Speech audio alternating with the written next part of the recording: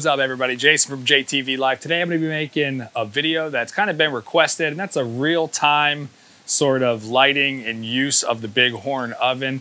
I've had this bad boy for about a year now, and I kind of got a little system down, which makes it really easy to get a pie or two in and out of this thing in under 30 minutes. Let's get it. My preferred method of lighting is still my propane torch. I know there's a lot of other little ways out there. I'm thinking about doing a video experimenting with different ways to get these pellets lit, but the torch just always seems to work for me. They start to smother out. It's really quick to kind of get it going. And I also feel like I get a real even light on these pellets, which is kind of key to getting that bed of coals going, which is going to make subsequent additions of pellets ignite quicker.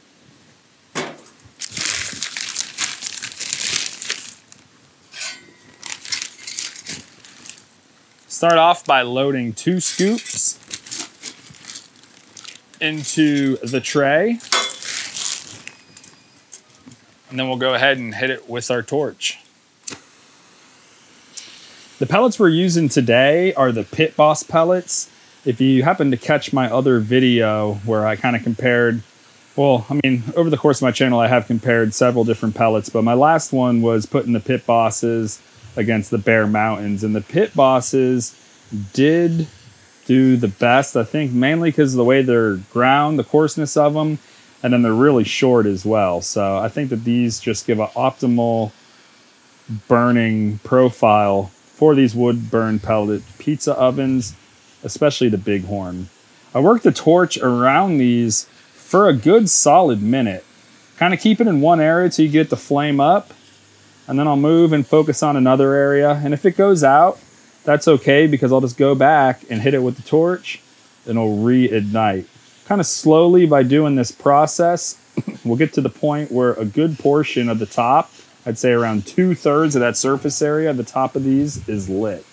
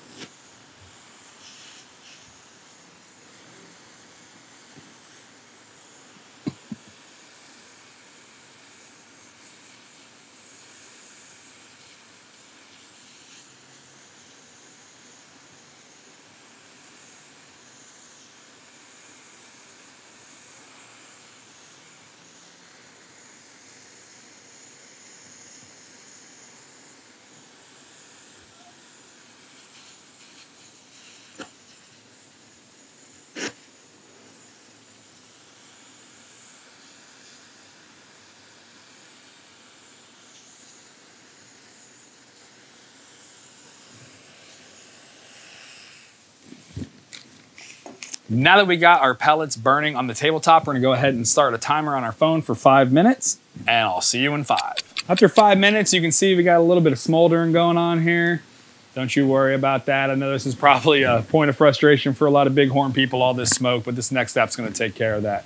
Go ahead and take it, and we'll put it about halfway in the back of the oven. That way we can hit it with that torch and get it kind of re-going again. And then we're gonna push the drawer in and let it sit in the oven with the feed ramp open for another 5 minutes. So since this is already going, it's really only take just a little tickle of the torch to kind of get it up and flaming again. I'll go ahead and slide it on in. See you in another 5. All right, with another 5 minutes elapsed, we are ready for the next pellet addition. And this is what's gonna actually be preheating. What we've been doing up to this point is just getting the fire going, getting that nice bed of coals going that will allow us to add more pellets without smothering it out. This addition, we're gonna go for 2 scoops.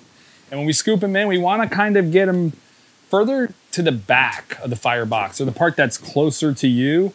Because what you'll find is, kind of as the ones in the front burn and crumble, then they feed down on top of that thinner layer and ignite a little bit easier. Just something that I have noticed. Also, I have a really kind of good little wind situation going on here now. It's more of a crosswind than front and back. So something to definitely experiment with in your yard is getting this thing into an optimal wind position Too much wind could be bad, but a little bit of wind can help you. Just using the scoop that came with it. So 1 and 2 scoops.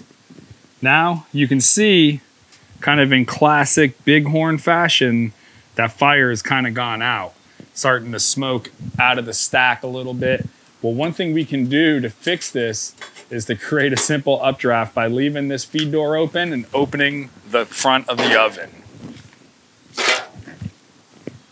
Literally within a second, it reignites. We'll let it sit like this for like a minute or so, and then we'll start our next timer for 10 minutes. When those flames start to get nice and thick and chunky and kind of tickle the roof, that's when I know that this is lit enough to close the back feed ramp, put the door on, and start our 10-minute timer.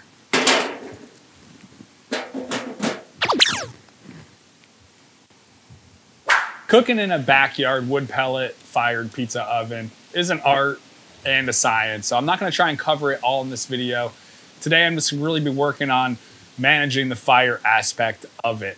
So that being said, once this 10-minute kind of period starts, that's when I go inside and start grabbing all my pizza stuff, getting it on the counter and ready to go. Because when the oven's preheated, you got to start moving, baby.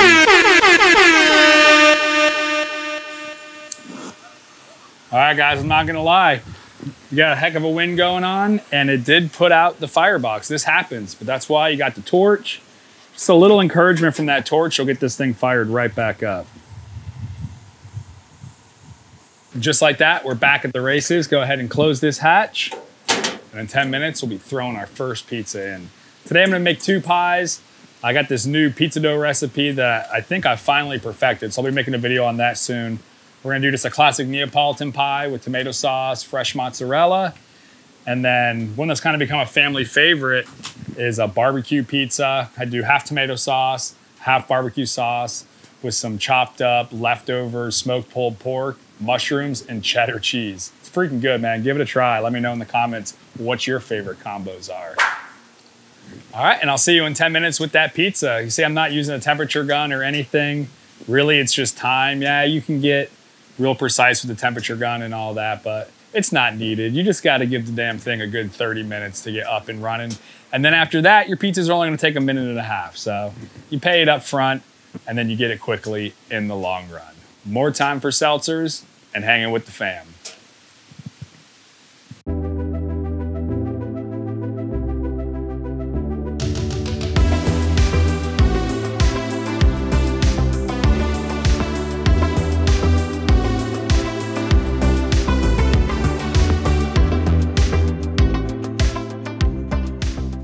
Now that 5 minutes have gone by, we're gonna add 1 scoop. That's gonna be the fuel that's used to cook this pizza.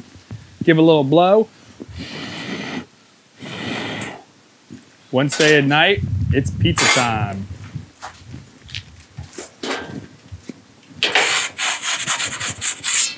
Pizza in the oven, set a timer for 1.5 minutes. So about 1 minute into our cook time, go ahead and open the door and just see how it's doing. I'll take it out and rotate it halfway if it looks like it's cooking more on the other side.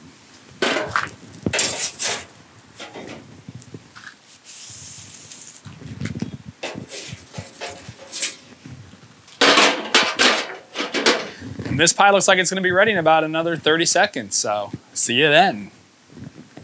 All right, 1.5 minutes is done. Let's pull the pie out and see what we got. We got a beautiful Neapolitan pizza. Crispy crust, feels soft on the inside. Let's go ahead and get the next pie. But before we do that, let's get the fuel in for the next pizza. We're gonna go ahead and put another 1.5 scoops.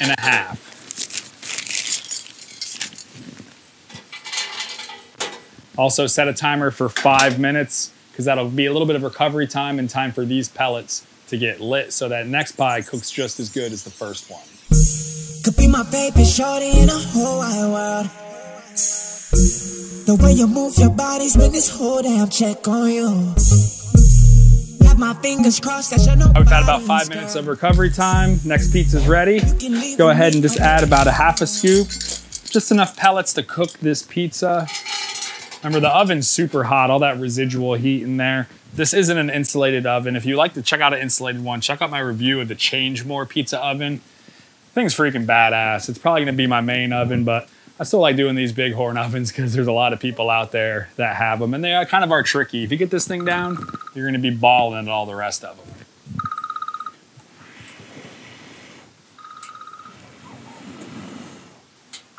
Added that half scoop, gave her a little blow, kind of get those flames going.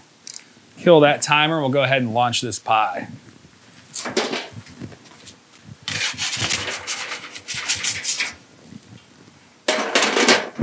Now this barbecue pizza does have a little bit more toppings on it, so we're gonna go for 2 minutes on this.